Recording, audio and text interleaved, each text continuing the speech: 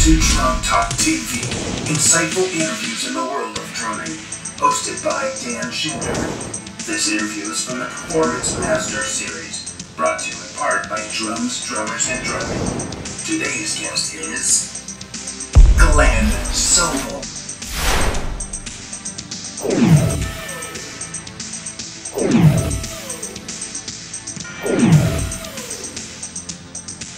This interview was conducted over the internet during a live video stream.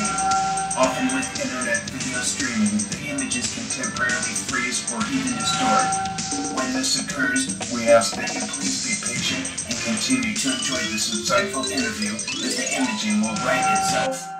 And now, let the show begin. Hello and welcome to Drum Talk TV. I'm very happy to be sitting here, well, not sitting here, but sitting remotely with Glen Sobel. I'm in Mesquite, Nevada on the road. Glen is in Los Angeles. And very happy to have you here, Glen. Thank you very much. And I just want to tell the audience a little bit about your career, if there are maybe one or two people that have been living under a rock for the last 30 years.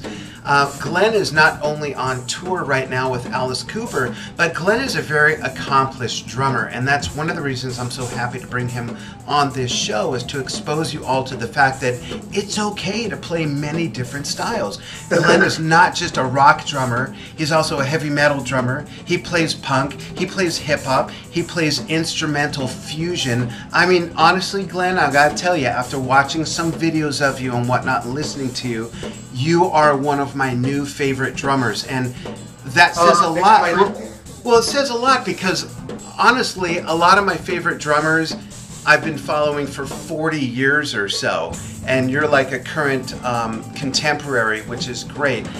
Glen is playing on a wide range of things. In 2007, there was a winner of American Idol, Mr. Yamin, who Glen played with, right? And you also are on the current new version of ESPN's Monday Night Football. That's a bit of immortalization right there, I think. That's really cool. You played on Paul Gilbert's Instrumental Fusion CD. Just a wide range. DVD, that's right. Yeah. Sorry. To make sure, the guy that played on that particular record that came out before the DVD, that was Jeff Bowders, another great LA rock guy. Absolutely. And I think what's so cool beyond all of that is that you are a teacher, and you teach at the Percussion Institute of Technology, and you also teach at the Los Angeles Music Academy, which is great. I mean, that's huge. I haven't taught at Llama in a while, but yeah, I definitely have been at MI on and off since the 90s at Musicians Institute. Which is also, the drum department used to be called Percussion Institute of Technology. Now it's just called the drum program at Musicians Institute. Right. They had to just sum it up, I guess, right? Yeah, so, you know, I'd like to ask you about that first. As a drum teacher, Glen, what is your perspective on, you know, there's people following my stuff from 70 plus countries. Some of them are new to drumming. Some of them have been playing 20, 30, 40 plus years like you and I. As a teacher, Glen, what are some of the most important basics that you think new drummers should learn, and what veteran, quote, what they think are veteran drummers should pay attention to? What's your perspective on that? Don't get me started. No, okay, you know, there's a lot of places you can go with that, but you know, if you want to be great, you got to listen to the greats. You got your obvious people, your John Bonhams, Keith Moon, Neil Peart, Mitch Mitchell, Ian Pace, Cozy Powell. You can go on forever. Many of my favorites, by the way. What's that? Many of my favorites, by the way. Of course, yeah, and they should be. These are all the obvious choices, and I kind of get together with students. If it's a first-time guy, I try to assess their knowledge of the classics, the roots. Because if you don't have that, then you don't know where it's been. You can't take it anywhere. There's no point of reference if you don't know how to play certain classic grooves. If you want to learn how to play a great rock shuffle, well, if they come to me wanting to learn that, I say, well, have you ever heard Boz Scaggs, the Lido Shuffle with Jeff Porcaro? Do you know Pride and Joy by Stevie Ray Vaughan? You know, that's Chris Layton. Do you know? And I just start asking about, do they know this? And if it's a lot of, no, I've never heard this, I say, well, this is your homework. You have to do the listening. That's great. These parts, play to these records. That's awesome, because I appreciate so much that I think your philosophy is that as drummers and percussionists, we need a wide range of influence to, like you say, have a point of reference. You don't know what one thing means, and that one thing being a beat or a rudiment or a feel or a groove. You don't know what that means unless it has some sort of reference within the whole spectrum. And if you don't understand the spectrum, how could you have the point of reference? Yeah, playing rudiments and learning rudiments, to a lot of kids, that's like eating their vegetables. They have to learn how to play a double paradiddle, and they don't know why. Right. It's up to a teacher to show them what you can do, and this is why, and I can name some songs where, a double paradiddle was used to create some really killer sounding groove, but without that, that drummer wouldn't be able to come up with that. So right. It can all be tied together. It's just about not forgetting that this is about playing music. There's a lot of players that get caught up in technique and speed, and I get it. When you're young, that's what you're into. You're into playing fast, and it's like a race, and it is important to be able to play with some speed, but it's also important to be able to play slow. That's going to be harder for a lot of people. Playing slow is a lot of space between the notes, and maybe a lot of people don't appreciate that until it's too late. They're maybe in the studio with a certain group or producer, and there's some even slow mid-tempo, medium slow, and they're having a tough time because they've never practiced it before. Right. That's a really good point. I've done a couple clinics recently on my page. One of them is called Slow and Low, which is all about, hey, when's the last time you took half an hour a week to just practice a slow beat? Another one is called Creating Space, and they point really to exactly what you're saying, Glenn. And if you look at Vinnie Colaiuta, Peter Erskine, that are monster drummers that have laid back and played in the pocket just right with feel and taste and finesse with Steely Dan, that's a perfect testament to exactly what you're saying. Yeah, Steely Dan, there's a great group. Play along to the classics. You're going to learn how to play a really great halftime shuffle if you play along to Babylon Sisters. Everybody plays that kind of thing different. You're going to get the Bernard Purdie's take on that. And there's some really slow tempos, and the only way to really learn and be comfortable with that is to do the listening. You got to be obsessed with this stuff. You got to be kind of an encyclopedia of music, a historian in a way. You got to know your stuff. It's a lot more than just rudiments and exercises. And so that's where I've been really trying to take it in my teaching the last few years. It's important to have certain techniques and rudiments, but let's not forget what we're doing with all this stuff. Right. And you know what, Glenn, to your point, you're on tour right now with Alice Cooper, and we'll get to that in depth in a moment. Before we do, as sort of a contrast to that, let's face it, Alice Cooper, hard rock. He's an icon in that department. But I watched you play this video at the Guitar Center clinic you did for Mapex in Fountain Valley, playing Fast or Never. I watched it over and over and effing over because it's the instrumental fusion, your finesse with that. Please tell everybody, whether they're young drummers or veteran drummers, why have that dichotomy of being able to slam away with Alice Cooper and also be able to play with the finesse you did on Fast or Never, and why they're related? Explain that, please. I remember that drum clinic because that was, I think, the first time I'd ever performed that Fast or Never. I don't even call that a song. That's like a collection of sequences that I put together at my friend's studio just to kind of have something for a drum clinic. It's purely a vehicle to show off at a drum clinic. It's like that kind of music that's been made fun of by that guy on Saturday Night Live. That guy, he's a drummer, and he made a video kind of making fun of instructional DVD. Yeah, that's kind of what it is. It's a total. It's like its own genre of drum clinic music. Who else would listen to that but drummers? But right? drummers, yeah. Yeah, that's great. It's kind of like a drum and bass in the beginning, then it goes off into some other weird things. It's fun, and I love playing that stuff. But it's sometimes there's a lot more to life than that. It's not sexy. I love to play the big rock gig because that's what I grew up on. I know and appreciate what a great rock show can be, and it really has very little to do with playing complex rudimental patterns. You got to be a different guy if you're going to play on a big rock gig, an Alice gig or whatever, you really have to put on a different hat. It's like being an actor in a way. I'm genuine with all those styles. I love doing it. I don't know if I have a favorite genre, but they are polar opposites in a way. Or the Elliot Yamin gig, that was a pop R&B thing, and I got a lot out of that. And I had to be a different guy for that, not just musically, but also kind of personality-wise in a way. And you don't ever want to be a phony or fake. That's not how you get by in this business of music. Right. But it really, every gig takes on its own set of circumstances and musical parts that you're playing. It's all going to be really different. I appreciate the fact that you recognize that. I appreciate. Thank you. Oh, well, sure. You're welcome. And, you know, I agree with you 1,000%. And I think your thank you is a testament that it's something that really, most of all, drummers and hardcore musicians could really appreciate. And before I ask you another question regarding genres, I want to drop in the video Faster Than Ever that we've been talking about. So guys, everybody watching, guys and girls, sit back, relax a moment, and check this. That was the first time I played that tune. Okay, cool. It's it way better since then. Disclaimer. Whatever. So here it is, Faster Than Ever.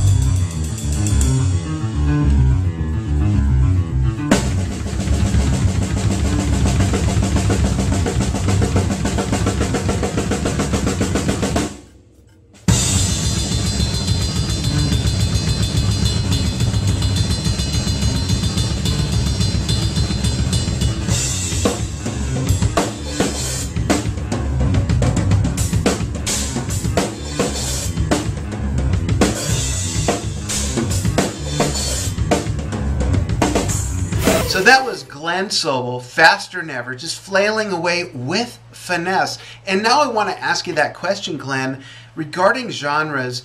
And, maybe this is sort of a cross question.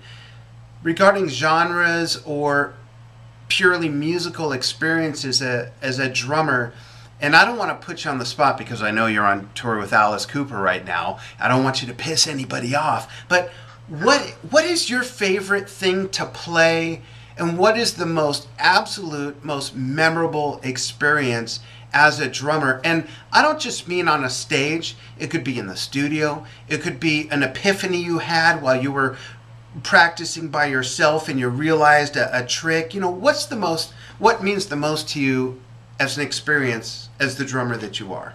Well, the last year and a half has been hard to beat for those types of experiences, because what's been great about the Alice gig is that we've been put into a lot of situations as a band where we're playing these events. Sometimes they're like a charity event, or maybe one of those special last-minute announced club gigs in London or LA, where all of a sudden there's special guests. And these are like some amazing guests. Like last April, we played the Hollywood premiere party for Johnny Depp's latest movie, Dark Shadows. Oh, wow. And this was the second time that Johnny Depp joined us on stage to play guitar. I saw that picture of you with him. We'll drop it in right here. There's Johnny Depp with Glen Sobel. What's up with that? How do those two worlds come together? Well, Johnny's been friends with Alice for a while, and originally when he moved to LA, he was in a band. He was trying to make it as a musician. And then all of a sudden, this acting thing, he got sidetracked with that, and it kind of worked out pretty well for him. But he loves to play. He's jammed with a lot of people like Marilyn Manson and Aerosmith. So, anyways, that was the second time he had played with us last April. The first time being London at a small last-minute announced club gig. And it's just, there's been situations like that where we're playing with him, and then also Steven Tyler got up, and we did Come Together, and Joe Perry actually joined us for that too. Oh, cool. The second time that Steven Tyler had played with us, last New Year's in Maui, we did Alice's manager's annual New Year's charity benefit. And so there's a clip on YouTube you can see. It's we're playing Come Together by the Beatles, and again, we're the house band in this situation. And so trading vocals is Alice, Steven Tyler, and Weird Al at this gig. And then in addition to that, we played with Weird Al. We did a couple of his songs. We did a couple of Aerosmith songs with Steven. Who else joined us? Pat and Michael from the Doobie Brothers, Pat Simmons and Michael McDonald. We did like Blackwater and Taking It to the Streets. Wow. Yeah, we had all these special guests, and like Clint Eastwood's there and Tom Arnold's emceeing. It's one of those moments where you just go like, how the hell did this happen? Yeah, and it's like you said, it's hard to beat that. How do you pick a favorite? And I know that's kind of putting you on the spot to ask you that. There's been a bunch of those kind of circumstances in the year. We've played in the last year and a half. We've played with benefits with Rob Halford. We became the house band and did a Judas Priest set with him, and Kesha and Robbie Krieger. We played with him at the Whiskey playing Doors songs. Wow. It was pretty crazy, And rehearsals are just as fun as the gigs. That's what has been interesting to me. It's like they're both equal as far as I'm concerned. If you come in prepared and these people appreciate that and they show that they're having a good time at the rehearsal, you've done a good job. So in addition to the great stuff with Alice, one of the other great maybe epiphanies and great times in a way was a couple years ago. I was called the very last minute to sub on this gig in Italy. It's an artist named Vasco Rossi, and he's the biggest rock star by far in Italy. It's all stadiums and arenas. And I had heard of him because he's had live drummers. He's had Kenny Aronoff and Dean Castronova, Jonathan Moffett. They've all toured with him. And oh, wow. Vinny's done the records, and Greg Bissonette's done the records. And his current drummer is a great player named Matt Log, who, if you don't know who that is, you've heard him. He's on, like, so many hit records, like Alanis Morissette's first album. But he had an injury, and this one producer I did one session for in L.A., like 2 years prior to that I didn't talk too much. I thought maybe he didn't like me. I don't know. But I did one session for him. He called me out of the blue and said, can you get on a plane to Italy in 3 days? There's this huge artist over there, and so-and-so can't make it. And I had a feeling he was talking about Vasco because I hadn't heard of this guy before. And right. Sure, that's who it was. And I had to learn 26 songs in 3 days. And I knew that the pressure was on because this whole tour was sold out, and there's 70 people on the crew. It's a huge production.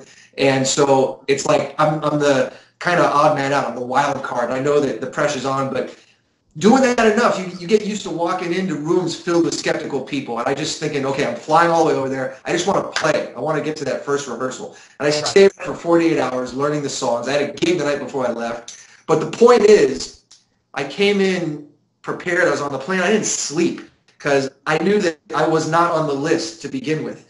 And then they went to me, and it's like I made it somehow on that list. I'm going to kill this, and I'm going to make everybody rest assured that the tour is going to be fine. And it all worked out fine, and the first show came off with like one little mistake that probably wasn't noticed by anybody. And the first show was the biggest. It was this show in Sardinia, the island, and it was so windy outside. It's like 40,000 people. And you can see this stuff on YouTube. I put up a tour diary. If you type in my name in Italy, you can find that. But it was so windy, and I had the music stand next to me, and the drum tech had these clothespins to hold the page down. And then he had to turn the page for me. The song would segue into each other, but I was so determined to just kill this and prove that I'm the guy that made the right decision. You know, that's, to me, it was like one of those things where it's like, wow, I did it. I made it through this. It was this huge confidence booster. That's so important. It's having the confidence to know that you can go in and just make things happen. And I can't say that there was nerves, but I was very concerned. I just wanted to play the show already. Right. That's such a good subject, Glenn, because you raise a whole other issue with that. And as I bring that up, I'll mention to everybody watching that Glenn is known for being able to step in and learn a set's worth of music for a concert tour within a day or two. He's known for learning a CD's worth of music within a couple days or so. Kind of along the school of Alan White, one of my favorite drummers who I've had the absolute pleasure of becoming friends with and spending time with, who of course played with John Lennon and Yoko Ono. He played with George Harrison. He was with Mad Dogs and Englishmen with Joe Cocker and Leon Russell. And of course he's been with Yes for over 40 years. Just an amazing drummer. What's that? Hills, didn't he?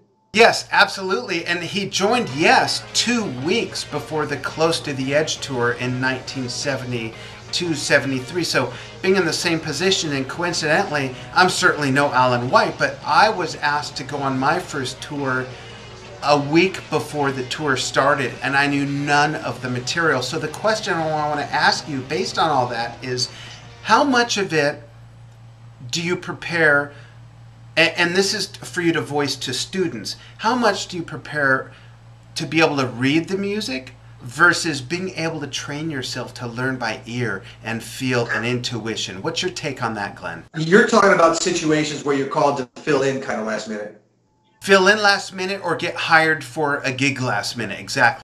Yeah, well, when it comes to things like that, you got to remember that the whole band is used to hearing the music a certain way for a matter of weeks, months, years. And so my whole thing is I'm going to try and mimic this player as best as I can. And I make charts. It has to do with reading music, but I'm not transcribing. I'm making cheat sheets. Here's the kick snare pattern for 8 bars in the first verse. It's the same in the second verse, but the second verse is 9 bars. You have to notate all that stuff, and then you can kind of figure out what the key fills are that sound like they're important to the song. You don't want to try and change things. You don't want to be a hot shot and try to throw your own spin on things in the beginning. You just want the whole band to feel like they've always felt with these songs. Because if it's a last minute thing, you want to keep the integrity in the music and the composition, right? Exactly. And a lot of these gigs, well, like so many gigs nowadays, they're run with backing tracks. And that's actually a good thing because it takes the burden off of the drummer to get the exact right tempo or count off. And I remember with that one particular Italian gig, maybe like almost 1/4 of the songs had backing tracks. Some of them I was able to play the click track. Others, there was a bass or guitar intro that would set the tempo. And yeah, I was pretty okay with that. But it is a comfortable thing to play to some kind of click when you're filling in, because now you know you're right as far as tempo goes. It's just about all the other stuff. And there's a lot of details that you might not realize when you first listen until you start learning. You're like, oh, wow, okay, like this bridge is 5 bars long. It's kind of weird. And don't make the mistake of only playing 4 bars. You got to actually do some physical counting. And then there's retards at the end of songs. I wanted to get those exactly like they sound on the record. And the best compliment you can get is for somebody to say, wow, I almost forgot that was you back there. That's great. Feels like our other guy, and as time goes on, if you play on the gig long enough, you can start taking little liberties with the tunes, but that's not the point in the beginning. When you get called to sub, they're calling you because they're in trouble, and they need you to kind of save the day, so no hot shot. Right. No, that's a great answer. And as I segue into one last question before we kind of wrap it up, before the last question, I want to ask you, what would you divide the percentage up to be? And this is different for everybody, Glenn, but in your case, what is the percentage reading tablatures and notation versus learning by ear and listening to the record or the CD over and over and over and knowing the composition? How would you divide that percentage up for how it works for you? Well, the percentage, it's hard to say because it depends on how much time you have and how many songs there are. True. The act of writing it out and making your charts, that's going to help you remember, because then you can visualize the chart later. And, maybe it could be 75, 80% that's on the chart, and then the rest of it, I've listened to the songs, and if you really got to become like obsessed, you have to live with these songs, even if you only have a couple of days. I was on that airplane flying to Italy, and I was looking at my charts and listening to each song twice through, and just visualizing myself playing these songs. And then I'd make any other little fine-tuning with my pen and eraser and pencil and everything. And yellow highlighter, I use those too. I highlight the choruses because the music stand, it's usually to my left, and on the chorus a lot, you're on the ride, you're riding on a crash, and then you have to look back at the music over here, and you got to find your place. So I've gotten used to doing that, using the yellow highlighter. Maybe 75, 80% is notated. If it's a really loose structure, you're playing basic stuff, and a lot of drummers don't work on these fills. They don't have a library in their head of like those most simple song-oriented fills, and they wonder why they can't get a gig. They think they think below them to play something so simple, but no, I just think, okay, all right, more work for me. If this guy doesn't want to play, something so simple as that. And there's so many different ways to play that. And I think the message in here, folks, and Glenn, correct me if I'm wrong, but I think the message in here is still, even with a simple beat, is keeping the integrity of how it was originally played. Because you could take a simple beat, and is it John Bonham playing it, or is it Peter Erskine playing it? There's two different ways to play there's a million different ways to play the most simplest beat, and you've got to school yourself and listen to how it's being played. Yeah, that's an important point. Sometimes you got to do that. You got to say, how would John Bonham play this? How would Dave Grohl approach this? Because that's how I'm going to think when I'm playing this groove. Attitude is a huge part of rock playing. There's a lot of drummers that are working on being a working rock player, but they don't have the volume and the attitude in their playing. That's an important thing. They go through school, maybe playing in some jazz bands or concert band in high school, and they're used to teachers going, shh, drummers, you're too loud. And it just becomes this thing, oh, drums are just always loud. But now sometimes you have to practice playing loud. And you got to listen and go see some of these guys live. It's one thing to listen or watch on a little YouTube screen. Witness them playing live and just try to feed off of the energy that they're putting out. Not what they're playing, but how they're playing and how it feels. And think about the stick size. There's just all these things that I see a lot of drummers like at MI, students coming in. They want to be rock guys, but they're not really playing with much of a AC/DC sort of classic rock grit and grease and attitude. They're too proper about it. You have to learn to become that kind of person by doing the listening. Go to some concerts, see why people react to this stuff. They don't care that something was some weird sticking pattern. That's not what they're there for. They're there to have a good time, and you got to know why rock and roll feels like it does.